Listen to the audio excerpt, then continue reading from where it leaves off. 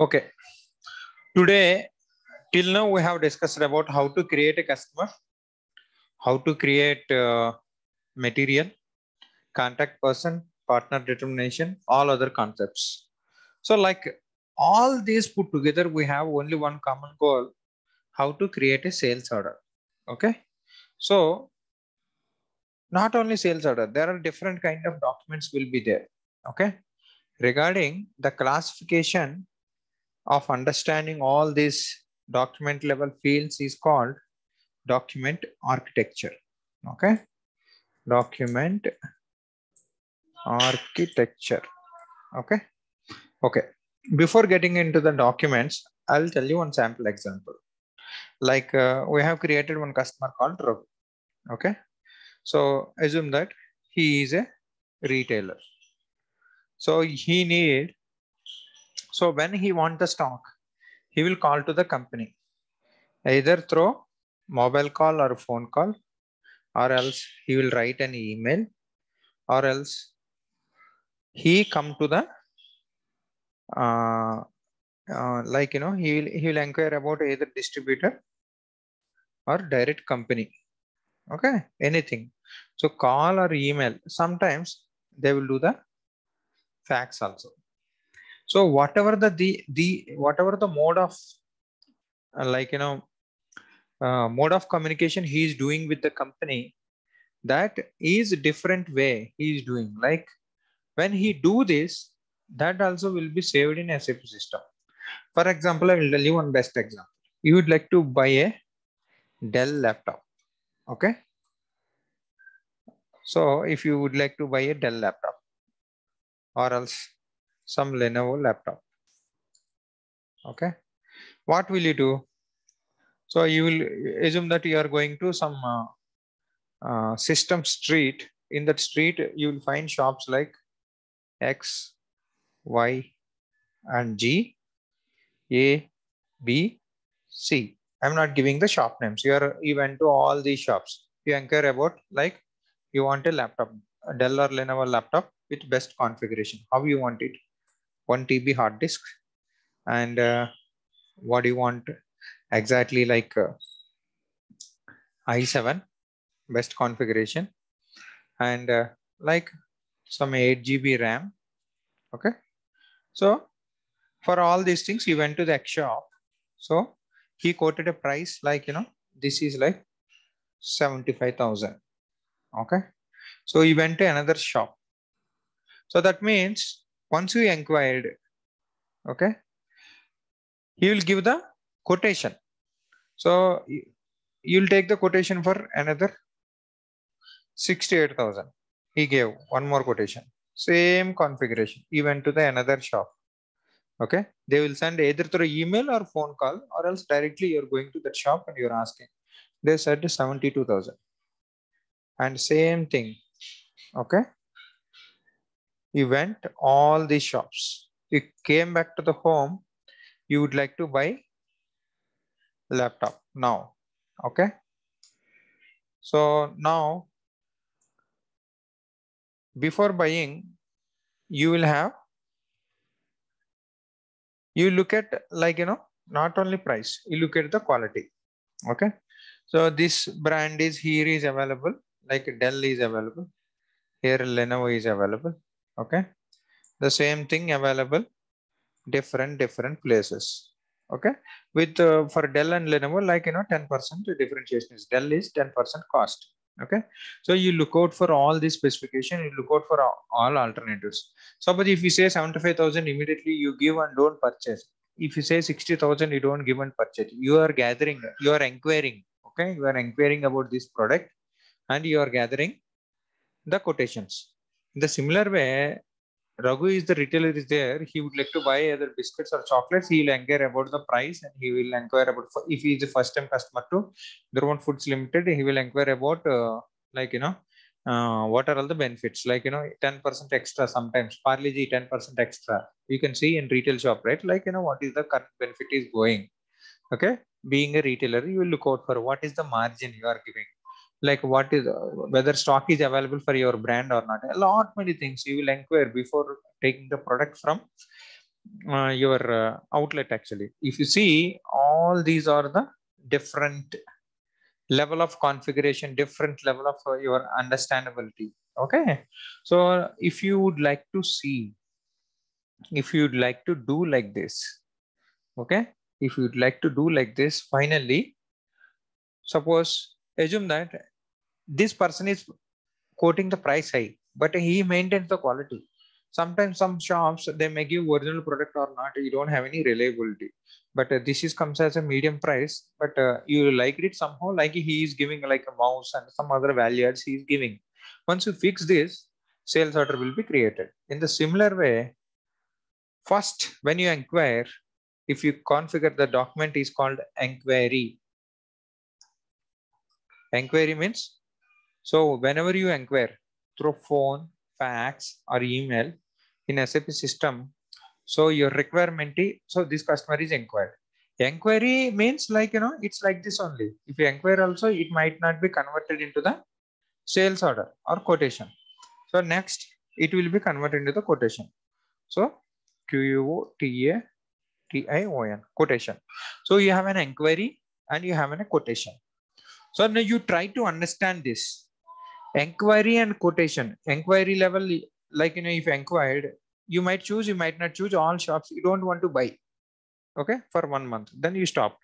You'll take the all the quotations, you may buy, you may not buy. So if you suppose 100 customers are coming to inquire about this product, but only one customer is buying, so that means company is not going to file a case against who is inquiring this product. Suppose if we went to any retail shop, you would like to buy like jeans, different brands will be available. Pepe jeans, Nike, and different brands will be available. Okay, so when you would like to buy that one, so you just inquire about the product. It doesn't mean that you're not going. Sometimes you will ask about the price. What is the price? Sometimes you will take the quotation. So in quotation, certain like suppose if you are buying a laptop, you are taking quotation. When you are buying that time, you will bargain what I am getting now. So quotation price is not the actual price. Sometimes certain products, but certain companies quotation price is the actual price. Okay. If you see this one, if you look at this one, inquiry and quotation. So these two, your buying decision might be there, might not be there. Okay, let's take an example. So buying decision might be there, might not be there, might be 100% or 50% or nil. Okay, so your buying probability is nil sometimes. Okay, like this, you are, when you inquire, it doesn't mean that you're not going to buy. Okay, so these two documents are called pre-sales documents. That means before converting into the sale, you will inquire and you will take the quotation. You will know about the product technicalities and as well as the price and all those things. Okay, so once you wanted to buy this with X person, okay, so X is the company. Like if you correlate our example, okay, for our material, okay, whatever the material I have created, okay, so that material, assume that that material is like, you can say M1, that material, okay, you would like to buy with 75,000. You know the price. I have seen you in, I have shown you in sales order. This is the sales price. This is the material you're going to buy. For this material, you have a price.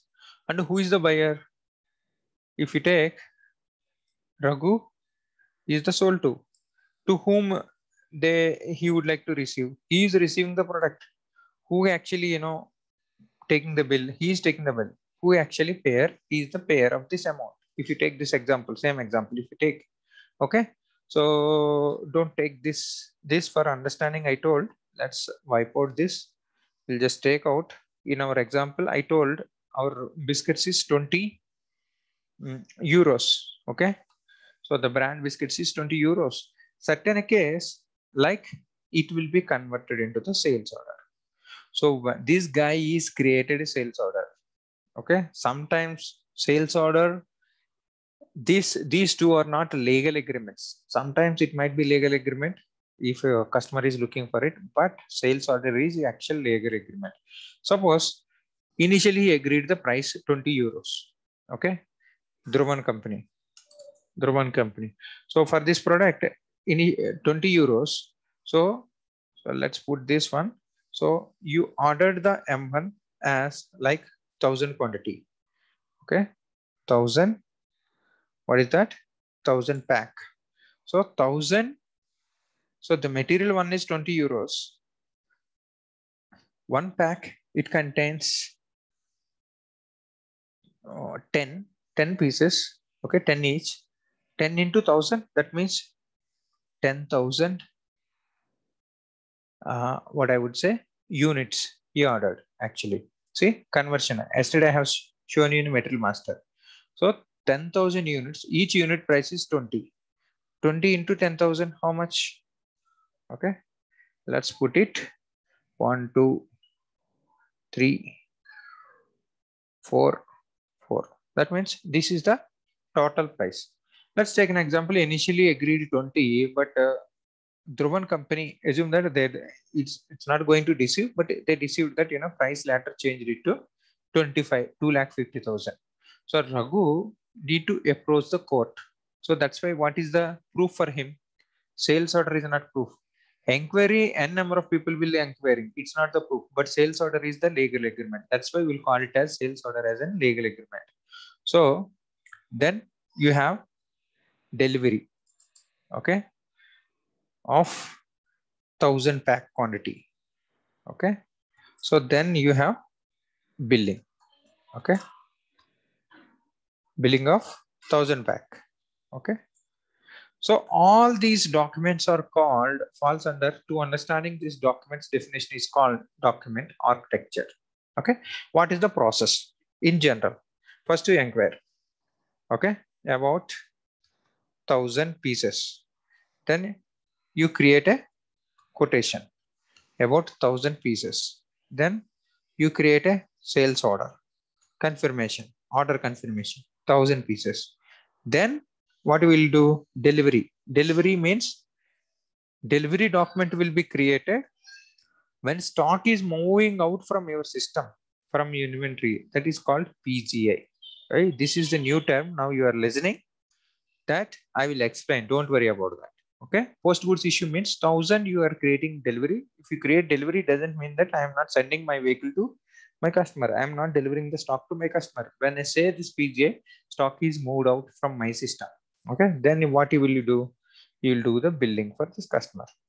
How much you are going to do? 1000 pieces. This you will raise the bill for your customer. This is how you have to understand the complete cycle. Okay. Sales order cycle.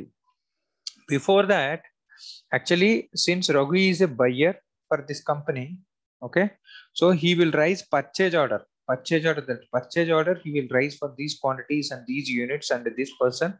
So this will be converted into directly, sometimes into sales order.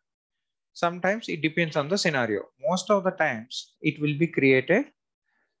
So most of the companies will start their process. If any buying request is there, they will start from here. They don't look out for these two. So, but your customer is requiring these two also. Okay.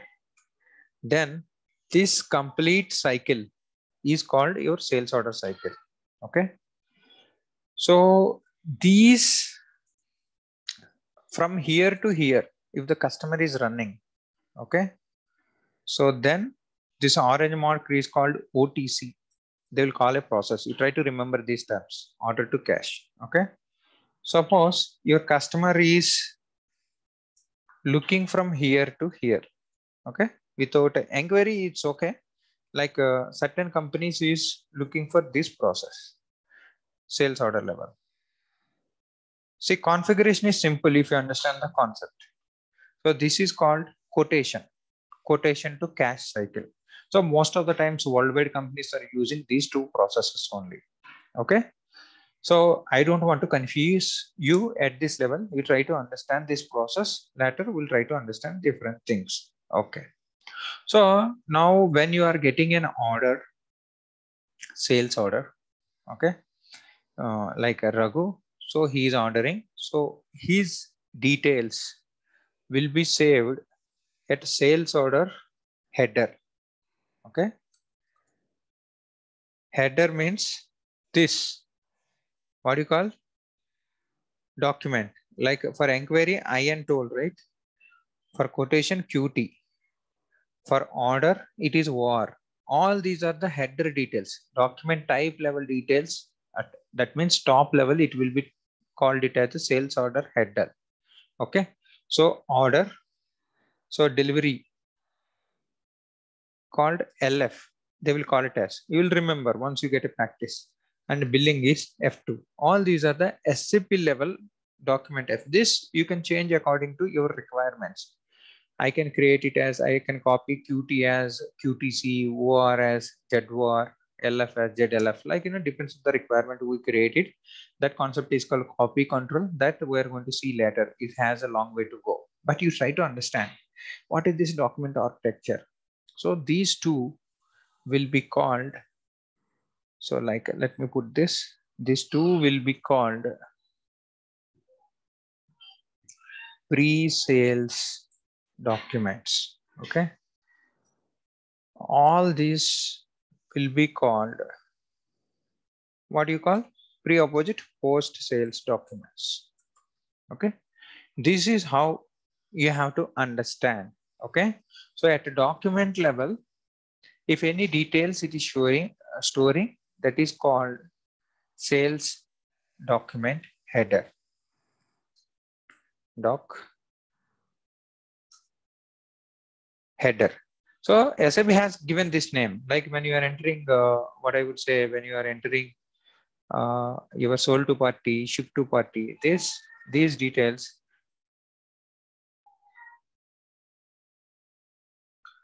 So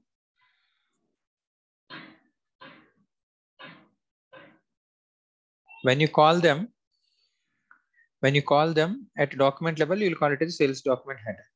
So when you call sales item, sale document item, okay, item. So item means, like, suppose you entered one item 10, like M1 material with 1000 quantity. Okay. So you are entering another material, that is M2, that is called 2000 quantity. Suppose you are entering another material 5000. So this is called item number generation. Okay, that we are going to see at item level. These are the quantities you are looking for. When it need to be delivered, this is tomorrow, this is day after tomorrow, or else this is also tomorrow. Like some dates will be there.